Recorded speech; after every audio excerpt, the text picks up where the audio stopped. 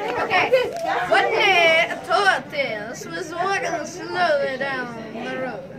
A hare raced past him, and then the hare ran back and said, Ha ha ha! You have such short legs, Tortoise. That is why you are so slow. The tortoise did not like to hear the hare laughing at him. You might be fast, but I bet that I could beat you in a race. The hare couldn't believe his big fat ears. Ha ha ha! You are so slow. This will be so easy. The tortoise and the hare started to pick up. Wait, what? They started and finished for the race. They started at the same time, but soon the hare was far ahead of the tortoise. This is too easy. I'm so sure I'll win. I'm going to take a nap.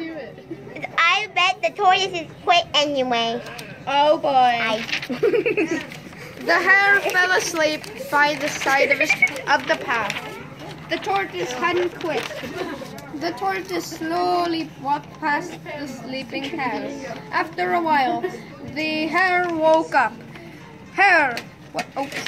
What time is it? I better get going. When he got to the finish line, guess who was waiting for him?